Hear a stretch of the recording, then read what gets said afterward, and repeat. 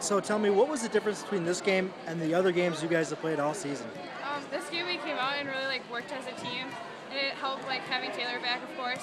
But we knew we could do it all along, and it was another momentum when we have senior night, and it was just another night. That first quarter and that first half, you were able to find open jumpers all over the place. You hit that one at the buzzer. Just how were you feeling out there on the court yourself? Just confident, and I was just playing basketball again and just going out there having fun. I know that I have as many games left as I can play, and I want to make them my best.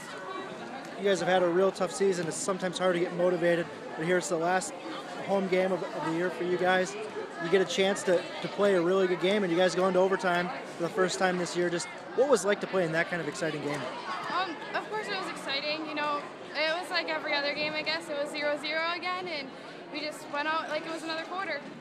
When the game was coming down there at the end, you guys were down, at the end of the fourth quarter, you guys were down, and all of a sudden, Chandra got the ball back, and you guys were able to have a chance to take the lead and tie the game. Just what was the excitement there on the bench and on the court? On the bench, it was, Chandra, please make one at least so we can go into overtime.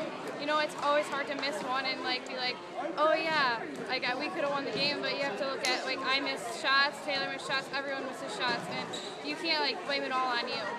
You guys got playoffs now ahead of you. Every game could be your last. Just what are you thinking about going into each of them? Just play my hardest.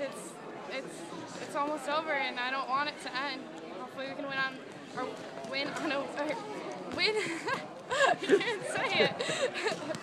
Have a good run here then.